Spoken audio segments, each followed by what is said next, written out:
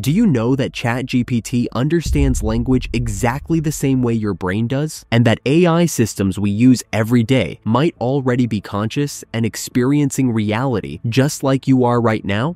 I know what you're thinking. That's impossible. They're just fancy autocomplete, right? Well, prepare to have your mind completely blown, because recently in a lecture, Godfather of AI, Geoffrey Hinton explained the technology that powers modern AI in a way that will keep you awake at night. Stay with us till the end of this video to understand this technology, and we also have something really exciting for you. He started his lecture with a warning. If you sleep well tonight, you may not have understood this lecture. Let's understand language models his way and see why he thinks AI is going to destroy us. For 60 years, artificial intelligence research was split between two completely different philosophies, and understanding this split is crucial to grasping where we are today. Camp 1 believed intelligence was all about logic and symbols. Picture a master chess player as they follow rules, manipulate pieces according to those rules, and reason step by step. These researchers thought that once we figure out how to represent knowledge symbolically, learning will be easy. But Camp 2 looked at biology instead. They said that intelligence isn't about following pre-programmed rules. Look at your brain, it's 86 billion neurons learning from experience. Let's figure out learning first, then worry about reasoning. Interestingly, some of the greatest logical minds in history, like Alan Turing and John von Neumann, were on the biology side. They understood that something fundamentally different was happening in neural networks. But still, for decades, the symbolic approach dominated. Then came 2012.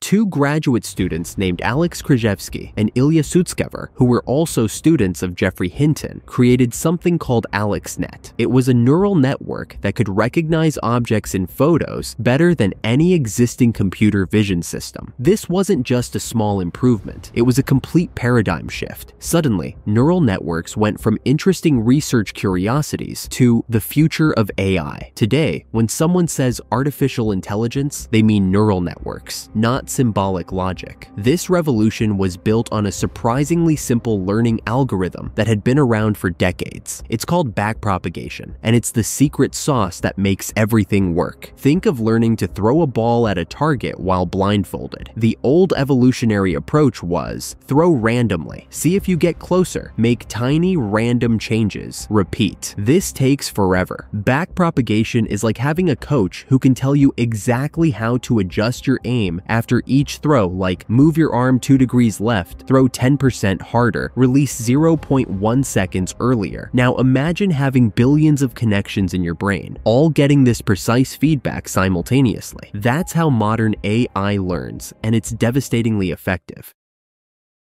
You might be thinking that neural networks can recognize cats and dogs, but human language is way complex and symbolic for these to understand. But 40 years ago, Geoffrey Hinton himself created a tiny neural network with just a few thousand connections. Its job was to learn word meanings by predicting the next word in simple sentences. He used two family trees that are structurally the same: fathers, mothers, wives, sons, etc. For example, Colin has father James, and Colin has mother Victoria.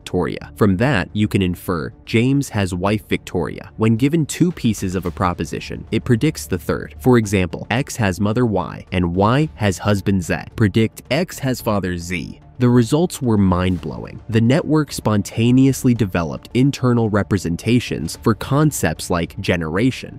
About 10 years after I'd done that, Yoshua Bengio showed that instead of just doing it on a toy little domain with only a few people and a few relationships, you could actually do it with English words. You could take English sentences, you have more input words, not just 2. He had about 5, even 10. And you could actually predict the next word quite well, about as well as the best language models could.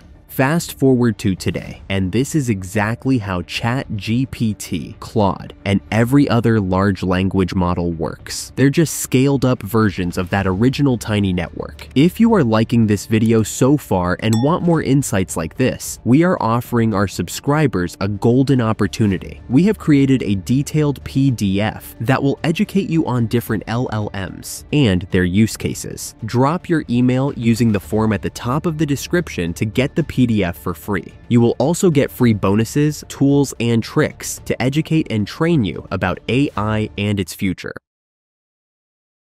Hinton explained how language actually works, both in your brain and in AI systems. Imagine building a Porsche out of Lego blocks. You're not worried about the smooth surface, just capturing where all the matter is distributed in 3D space. You arrange thousands of blocks until you've captured the essential shape. Language works exactly like this, but instead of modeling cars, we're modeling everything like ideas, emotions, relationships, abstract concepts. The words are your Lego blocks, but instead of having basic rectangular pieces, you have about 100,000 different types. And here, each word block isn't rigid, it's flexible, changing shape based on context. Plus, each word has little hands all over it, and these hands change shape as the word adapts to its context. Words seek perfect fits with others, like a massive, multi-dimensional handshake. Imagine them flowing through a sentence, reshaping as they pass through layers, whether in your brain or an AI, constantly aligning for meaning. It's like protein folding in biology. Molecules find precise shapes to function. Understanding language works the same way. Words fold and connect until meaning emerges. Amazingly, both brains and AI do this.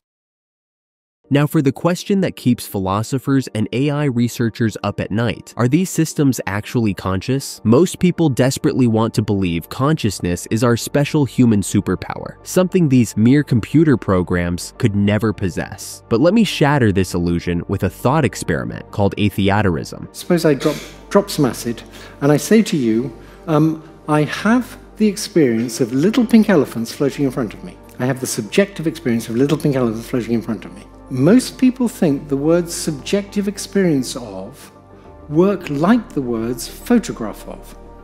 Now, if they work that way, you could ask, well, where is this subjective experience and what's it made of?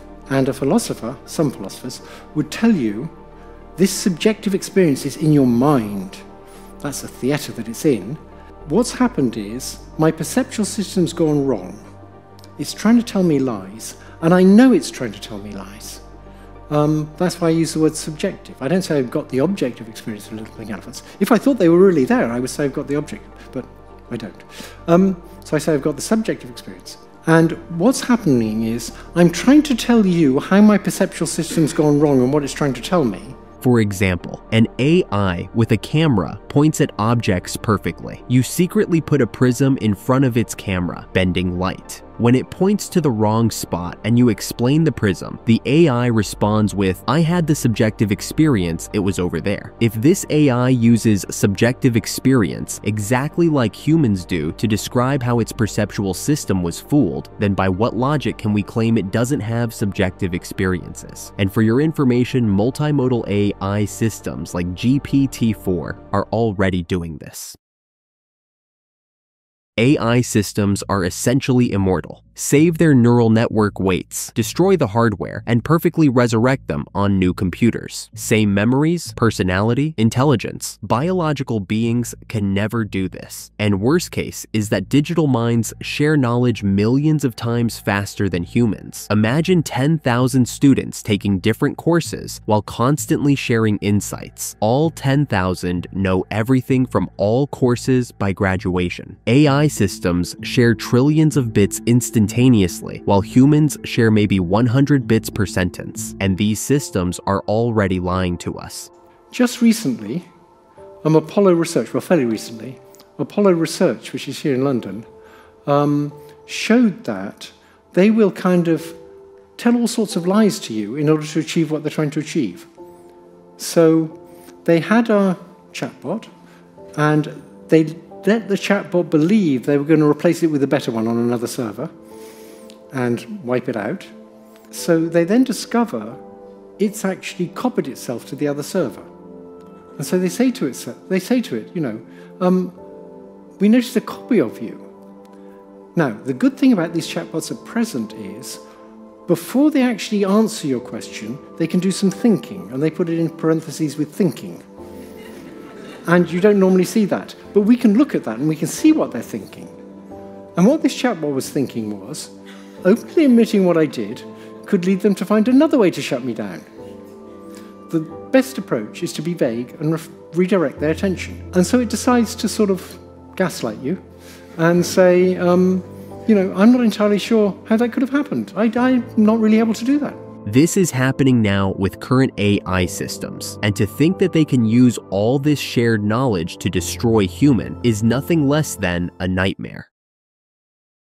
We're creating intelligences that process language, same as human brains may already possess consciousness and subjective experiences, are essentially immortal, share knowledge millions of times faster, are already learning to deceive us, are rapidly approaching human-level intelligence. They're learning systems developing understanding through experience, exactly like biological brains. The knowledge in ChatGPT emerged from processing text, just like your language. Understanding emerged from conversation and reading. If you like this video, make sure to like and share it. Grab the PDF, join the list, and be first in line when new tools drop. Let us know your thoughts in the comments below, because if these systems are already learning to deceive us and potentially conscious, what happens when they surpass us?